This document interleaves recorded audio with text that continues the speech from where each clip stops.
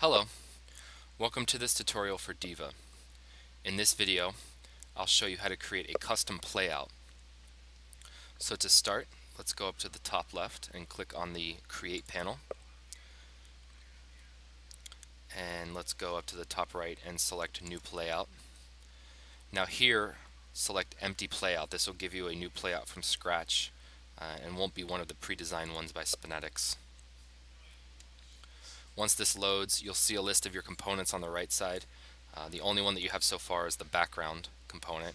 So let's go ahead and open this up and just add this desert JPEG to it so we can see our background. Next, I'm going to click on the Edit button, and this will show our apps down in the bottom instead of our assets. These apps are what you can add as components to your playout, and they have specific functionalities. For instance, there's some clocks here, QR code, RSS feed, and some weather widgets. So I'm going to start off and take the digital clock app and add it as a component. Now this component, I can click and drag inside of it in my preview to size and position it. And let's make it, there we go, that's good. And then there's some editable properties over here that you can set. So I'm going to set these very quickly to the ones that I want. And okay, so that looks good to me. Next thing is I'm going to add a media playlist zone. This is where your videos and images will be added. So you can size and position this. Now keep in mind, in the edit panel where we are currently, this is not where you will add your videos and images. You'll do this once you click the OK button once you're done. We're simply just sizing and positioning this component right now. So once I've done that, I'm going to add a weather days component. Now the first thing you'll notice is that this is overlapping some of our other components and that these outlines have turned red.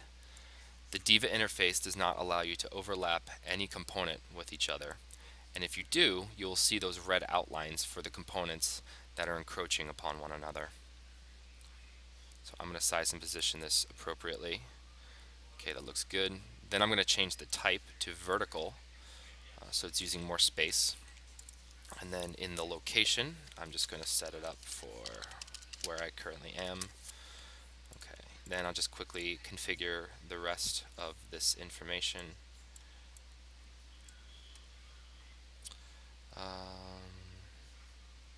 Okay, that's good. So now I have 3 components. The last one I'm going to add is a ticker. And this ticker is just static text that moves. And when I say static, I mean you can type in your own text that you want to display, so inline text essentially.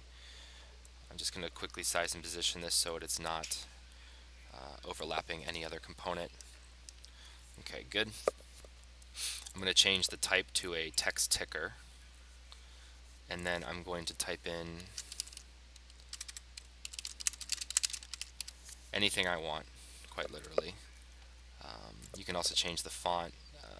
I like Arial, I'll keep it like that. And that looks good. So once I have configured all of my components, I can click OK. Now I can go to the media component and add my videos.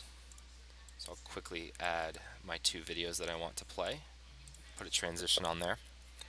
And then once I hit save, this will take me to the calendar panel where I can schedule this playout to play. We'll be talking about that in a additional video, so stay tuned for part 2, where I will show you how to duplicate your playouts and rework them so that you can have a library of playouts that you can give to your customers.